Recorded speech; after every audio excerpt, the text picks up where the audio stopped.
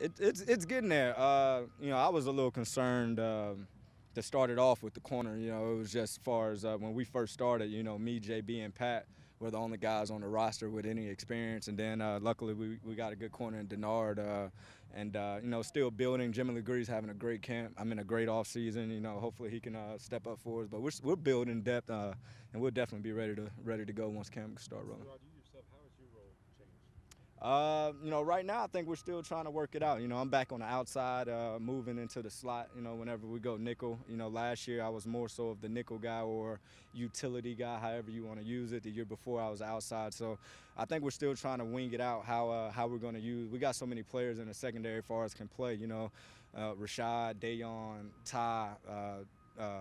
Tony, all those guys, we're going to have to find some type of way we can get all our playmakers on the field. So, whatever the role is, if I'm just going to stay outside, cool. If I'm going to move inside and play the nickel, cool. But, we got a lot of guys that's, kind of anxious to get on the field and, up to the coaches decide on how it's going to happen. But everybody going to have their role in some type of way where we're all on the field together. It's no doubt they want to use you more. Do you feel any pressure to perform? No, I've been starting since day one in the league. I think a lot of people keep forgetting that, but I don't feel any more pressure than anybody else on the team. It feels good. It's a good problem to have for sure. Every year, something always happens. Whether this guy go down or that guy go down, and you want to make sure your depth's good enough where there's no drop off in talent. This is the time where we can all get better as a group. We can see who can do what, who's better at what, because sometimes this guy might not be as good as this player, but he does this better than that player, So we're going to all, find our strengths, and, it's up to Coach Betcher and all those guys on the defensive staff and BA and all those guys on the offensive staff just to find out who can do what the best and whatever your role is. And when that situation come up, they expect you to get the job done.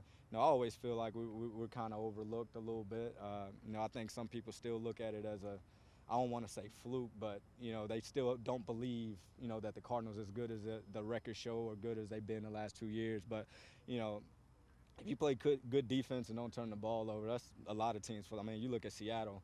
They play great defense, and they just don't turn the ball over, and they win. And that's kind of our philosophy and what we want to get at. So, as long as we keep winning games, I ain't gonna have to do nothing but respect us. We was 9-1 last year, and everybody kept talking like, "Is this the best team in the league?" And like when you're 9-1 in the NFL, yeah, if you got the best record, you're the best team in the league. That's just how I look at it. But this team has a lot of confidence. We don't really worry about what the outsiders say. We know what we can do in this room. We know how close we were last year, so we're just looking forward to get things going.